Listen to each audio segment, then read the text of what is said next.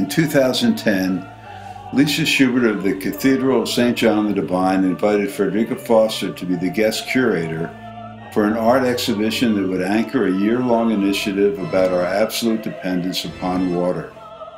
The Value of Water explores how 39 artists respond to the essential role of water in our lives, and the challenges raised when we forget this and engage in self-destructive acts that lead to contaminated water, drought, and floods.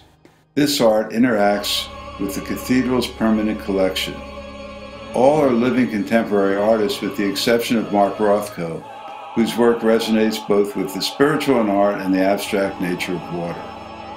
As with art, in the cathedral one is moved to an experience beyond the ordinary, for sacred architecture helps create a consciousness of intimacy that transcends self to a sense of interdependence with all that exists.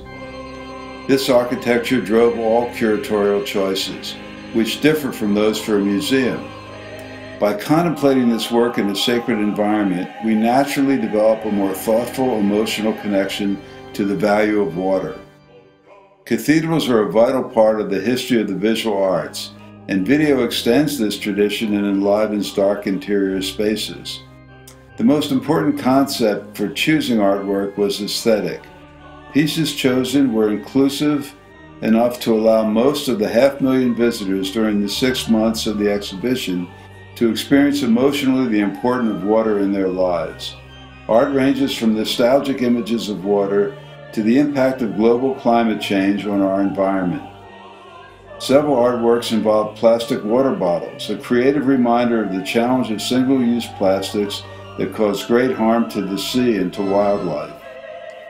Some work will stimulate discussions of energy production and social change, or similar effects that our choices have on access to water.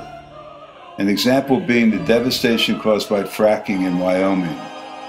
The curator also refers to the first truly American art, the landscapes of the Hudson River School.